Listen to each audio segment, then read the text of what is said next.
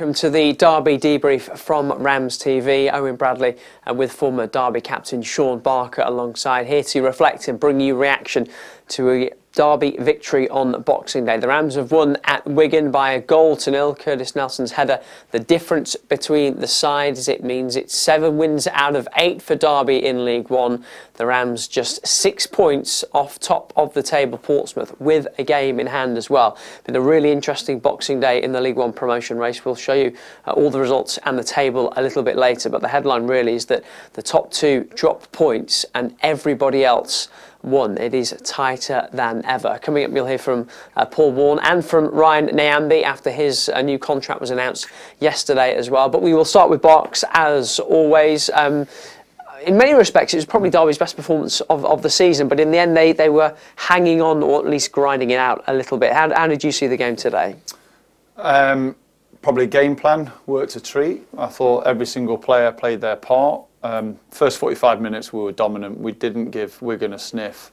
The only complaint would be that we didn't make more of the opportunities when they arose, and 1-0 was always going to be difficult going into the final 10 minutes. But if you ask any proper centre-half, they'll be delighted that it was 1-0, because there's no better time to show what you're made of and to defend the box, and we did it superbly. The 2 centre-halves were outstanding once again, and all in all, everyone gave their all to put in a very assured performance against a team that have done very well at home this season. So a bit of everything. The pressing was good, the detail was good, the final third kind of confidence was there. We defended both as a group and in the defensive unit oh so well, and we thoroughly deserved the 3 points. We were teasing you, saying your highlight was probably Sonny Bradley looking like he'd broken his nose right at the end. But there was a steal about Derby today, and I think you saw from the celebration sort of the satisfaction and what it meant to the players to hang on. Yeah, we've had a few, I don't want to say complaints, but a few choice words about our performances of late. We've won games and we've looked comfortable in those games, but with new performances had to pick up. I thought today's performance showed a bit of everything, showed a bit of mettle when we needed it, showed the detail of and some of the quality we possess. I thought attacking in that first 45 minutes, Wilson was bright, Mendes-Lang was bright once again, Barkhuizen making a threat in behind. But at times there was the other side to us which I really enjoyed, and we talk about Sonny Bradley coming on the pitch, like that's your job for a defender to come on the pitch for the last few minutes, put your head where it hurts. Obviously he lasted 2 or 3 minutes, came back off the pitch, they bring Elder on. It's a collective, and I thought every single player played their part this afternoon, and I'm sure it's going to be a performance that the manager will look back on and say, this is what it takes, this is what you have to do. You controlled large spells of the game, you didn't allow Wigan to play the football that they wanted to, you made it difficult for them, but when you had to, you all dug deep to make sure the 3 points came back. And I saw the reaction of Nelson, Cashin, the group, hugging each other, going over to celebrate with their away fans, and that's what it means to pick up a big and valuable 3 points. 7 wins out of 8 for Derby is some record. They closed the gap to the automatic promotion spots as well with this 1-0 win at Wigan. Let's get some reaction from the DW. Here's the boss, Paul Warne. Yeah, good. I thought we played really well. Thank all the fans who got behind the lads. A good Christmas performance. The lads justified my trust in them, so that pleases me no end. And I thought it was possibly our best overall performance. I said loads of times that I think we played well in games and in parts of games, but apart from the last 6 or 7 minutes when they threw everything at us and we had to stand up and be counted, apart from that I thought we had pretty good control and dominance of the game, and I thought we deserved our win. What did you like about the performance then? I like the fact that the lads took the detail. It's difficult to play against Wigan, the way they recycle the ball and don't come through the middle of you and always want to switch it, and so they understood the press, which is a bit to take on at times, possibly, our attention to detail. So I liked that. I liked our energy, I liked our confidence on the ball, and I liked when called upon we could do the ugly stuff. There was a few balls going in at the end, and I think it would have took some goal to across to beat Cash or Nels today. They were pretty colossal at the back, so that I really liked. And then all the little stuff that I buzz off, the hard running from Colo up top, and some really good play first half, some really good 1 and 2 touch play that, you know, if it would have culminated with a goal would have been something else. So yeah, I'm really pleased. It looked as much of my team as I've ever seen it. So that pleases me.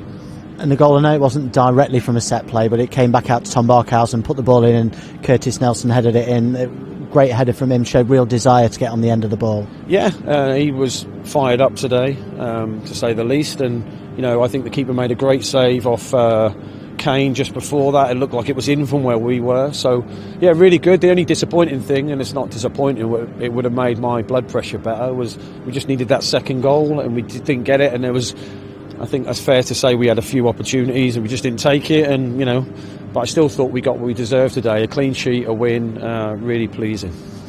In a weird way, though, not winning by more, those 1-0s away from home, you saw the scenes at the end where everyone's sort of pulling together. How big can they be in the long run?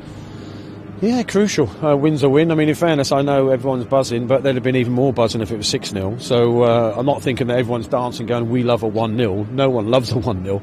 Everyone loves a 3 or a 4-0. But I just think that the characters you want from your team to be successful, and we are trying to, you know, catch the team at the top. So we are, and we obviously played with a different system today. We were virtually old school 4-4-2. I just thought we needed a bit more threat at the top of the pitch. And in fairness to Connor and Birdie in the middle, they covered, you know, some distance, working hard for the team. But a 1-0 win is great. You know, a clean sheet gives the back line a real confidence, and away from home, it's a tough place to come, and it's the start of our little trilogy, whatever the word is. That's not the right word, but the 3 games, like they're all proper games, and we'll know a lot more about, you know, where we're going to end up after these. Word on the fans today, had a cracking support behind that goal. Yeah, great. I didn't know if we won the toss or not. I said it on a previous interview, but the fact that we were shooting towards the fans' second half was good. I appreciate everyone's effort. And to come and watch your team win on Boxing Day, they're proper days out. We were talking about it on the way here, like when I'm not in football, which, you know, could be next week or next year, whenever. But when you're not in football, I'll still go to a game on Boxing Day. So if you ever phone me up and go, oh, do you want to come? Do you want to meet me at Rochdale? Yeah, I'll come. No, getting out of the house on Boxing Day and watching any sport is great. And to watch your team play and win, and I can say this because I don't normally say this, but I thought they were pretty amazing today. They really played with a heart and an energy which I was thoroughly proud of. I suppose you would like to bottle all this up then and take that into Oxford. It's a quick turnaround again, another big game. What are you sort of feeling now ahead of that game? Well, I knew that we couldn't pick the same team in 3 games. It's just, unfortunately, with the dynamic of our squad, I don't think we can. So we're going to have to change it, but it doesn't become weaker, it just becomes different. So we need to work out, you know, we'll watch Oxford's game, we'll watch the 2 previous to today, so we'll watch that and see how we think we can stop them first and foremost, because they're a good team, and how we think we can beat them, because we turned up today. I said to the lads beforehand, we haven't turned up for a point, we've come here to win. This is, you know, get as many wins as you can, and if on the way you lose a few, then so be it. So we'll probably shuffle the pack a little bit, but there were some amazing performances today, and I didn't really want to make a sub. There was, you don't know if you make it worse or better, or all of a sudden I thought when they were in the ascendancy, we'll have our legs gone, and then we have a spell, you think, oh no, and it's... So all in all, we'll see the lads in the morning, come through this game, show them the good bits, and there's a lot of them, and build them up with a smile on their face for Friday night, and hopefully if we perform at that level, we might have a positive result. So yeah, that's our plan. That's Derby boss Paul Warne. More reaction to come from the DW to Derby's 1-0 win at Wigan. I know he kept saying nobody enjoys a 1-0 win. The man next to me absolutely adores them. And sort of fitting that a defender got Derby's only goal, Curtis Nelson, with his second for the Rams. Yeah, it was. He was outstanding once again, and it was a brilliant header. Barkhuizen did really well down the left-hand side, put a wonderful ball into the box, and it was up to Nels to meet it at the right time. Get the flight of the ball and put it in the back of the net. And we saw Tickle just a few moments before make the save from Wilson. So delighted that Nels got the goal. Again, I thought the back line were outstanding. Nyambe come in and fittingly was very good in that right back spot, especially when Manaman came on, who is a real threat and cuts inside the pitch and makes it difficult. So I think Paul was an attacking player. He didn't enjoy maybe the darker side of defending the box, and I understand from a manager's point of view, it would have been nicer to get the second goal and make it more comfortable. For the attacking players, they always want to get the goals and get the plaudits in the final third. But for a centre-half, you come to life with 10 minutes to go, when your backs are to the wall, when you have to defend, when you have to make blocks, and you have to survive that barrage of a threat and pressure from the opposition. And that's what we did, and we did it ever so well. So the celebrations weren't just for the 3 points. It was because you had to hang on, because you had to fight for your life, because you had to defend the box oh so well. And we did that, and that's where the excitement, the exuberation comes as soon as the whistle goes, because you've survived it, you've managed it, and you deserve the 3 points. We shouldn't gloss over, I think, how well Derby played in the first half going forward. On the front foot, they were winning the ball back high, some lovely sort of one-touch football, and Sam Tickle had some good saves to make. I mean, Joe Miles-Smith didn't make one, that's the other side of the coin, but Wigan's goalkeeper was their best player, and that tells you something, doesn't it? It does. He made 2 or 3 really good saves, and we weren't clinical enough as well at the same time. We had chances to make it more comfortable. If we'd gone in at 2-0 at half-time, it would have been what we deserved. We had a couple of glorious chances just after half-time as well, and you knew in the second 45 minutes they were going to have a spell, but we limited that spell to 5 minutes here and there and 10 minutes at the end. In general, we were dominant, and Paul picked up on it there. I think it was the detail when to press, how to press, the energy in that front three. For the first 45 minutes, the back line didn't have that much to do. I think Cash made 2 or 3 really timely interceptions and tackles, but it was only really when the legs started to go that little bit, and they had a little bit of joy when they made substitutions. In general, we controlled the majority of the game, even though we didn't get the second, third or fourth goal that was maybe there for us. So all in all, it was a all-rounded, professional, controlled performance, which really didn't give Wigan, who are a good footballing side, a decent home side, any sort of chance to gain momentum and control of the game. So that's why it was so good. Yeah, Derby are only the 4th side to win at Wigan in the league so far this season. And just sort of looking ahead to Derby's next 2 games, there's only 2 days rest, and then Oxford, and then 2 days rest, and then Peterborough. And that game could be massive given where the 2 sides are on the table right now, and that may change again a little bit with the games on Friday. But I suppose that is the challenge for the players and from the manager with how he deploys them over the festive period, is you have to look one game at a time, surely. You do. We've obviously got over the first hurdle with Wigan, who are a tough side to go and get 3 points away from home. We now go into 2 very difficult games, but for me, I know I've said it lots of times, I do believe we've got the squad to make rotations and to make changes and not suffer a loss of quality or a major disruption to this team. We have the players, we have the impact players, we have players that you can probably bring on for the last 30 and make a significant difference to this team, and we've got strength in depth. So I do feel we're going into this period full of confidence. We've picked up probably the best performance of late. We've got the 3 points, with 7 wins out of 8, and all of a sudden we're looking at not the top 6 of how to stay in there. We're looking at the top 2 with 3 points, 6 points off maybe the top team in Portsmouth. We've got a game in hand on them. All of a sudden we're looking above us because of the momentum we've taken over the last 2 or 3 months. And again, our performances haven't been perfect, but we've still picked up results, and the confidence we've had from them, even more confidence performing like that against Wigan away from home. We go into the last 2 games of this festive period in control of what we want to get from these 3 games, and the belief that's going to be there is going to be staggering. Let's get some more reaction from Wigan. We can hear from Nyambe back in the side today after signing a new 18-month contract over the festive period. First of all, I'm really happy that it's done, and I'm just obviously excited, and I'm happy that I obviously got now a bit of future at Derby. It was always the case when I first signed, like the gaffer said. I've always wanted to obviously stay here long term, and obviously it's a big club and we want to get back to the Championship, and that was always the plan when I first came. Cap that off with a win today, clean sheet on the road, doesn't really get much better than that, does it? Yeah, 100%, you know, it's not an easy place to come to. We've got, obviously today was a tough game, we've got another 2 games coming up that are tough, and you know, you can see the scenes at the end, everyone's really happy and excited, and obviously to get 3 points, and that's what it's about. What did you make of the overall performance today? To be fair, I think we played really well. It started off well in the first half. You know, we moved the ball well, defended well. Obviously, second half, last 20 minutes, obviously we had to hold out a little bit. But you know, football sometimes that's how it is, and I thought we done well. Yeah, I think it's safe to say he showed a different side again today. First half, pretty dominant. They didn't have a shot on goal. Second half, they showed the grittiness of the defence. So the side did show today that they can mix and match, which is always a good thing. Yeah, 100%. You know, we're trying to be consistent in those aspects of the games, both going forward and defensively. You know, I think we've got the best defensive record in the league. So, you know, and obviously we've got a good number of goals that we on our side. So, you know, we can do both.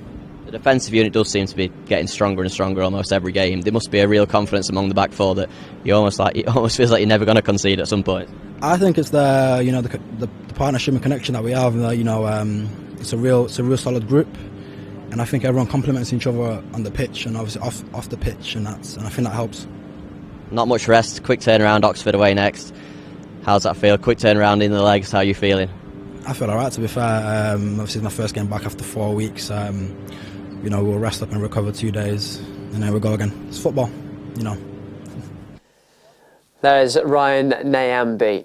Right then, here are the results from Boxing Day in League One. Leyton Orient beat Charlton in the early kick-off. The real drama came later in the day. The leaders, Portsmouth, lost at Bristol Rovers, a last-minute winner from a certain former Derby player, Luke Thomas, consigning Portsmouth to just their second defeat of the League One season. Peterborough denied as well by a pair of equalisers in the second half from Reading. So the top two both dropping points. There were, however, wins for Bolton, who got an 89th minute winner against 10-man Lincoln. Derby won, as we know.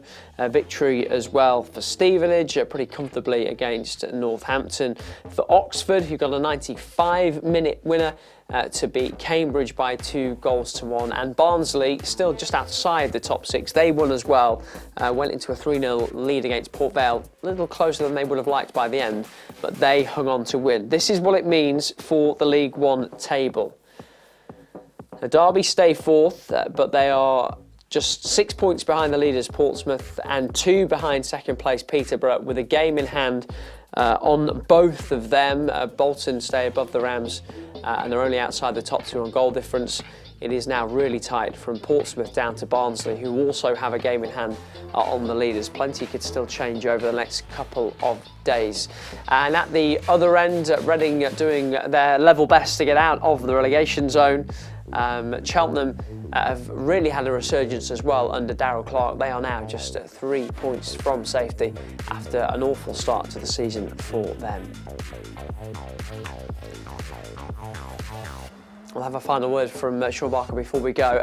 It's not so long ago that everybody was talking about Portsmouth as runaway winners of League One, Shaun, and look, there is still a long way to go and they may find their form once again, but I asked you before the game about how tight it is in the top six, and it's even tighter now. It is, and it's a real shame that in the last few moments of a couple of the games, the results didn't go our way with Bolton, obviously getting a late winner as well as Oxford, but the pressure is continuing, and I think, is it Portsmouth's just second defeat of the season? It shows you how well we've done of late, and 7 wins out of 8. It's us that are the confident team, us that are collecting more points than anyone. So we're looking above us rather than maybe just trying to cement the top 6. But it is tight. There's going to be lots of twists and turns. But at the end of this Christmas period, we'll have a really good idea of what this team is capable of, what the players are capable of over the second half of the season. So all in all, it's been a good couple of months, and long may it continue. Box, thank you for your company as always. Yes, a very good Boxing Day for Derby County. We are back, remember, on Friday night, another away trip for the Rams away at Oxford United. Promises to be a very interesting evening. Join us for that. There's more reaction to this game on the website if you want it, dcfc.co.uk. But for now, from me, Box, and the team, enjoy the rest of your day. Bye-bye.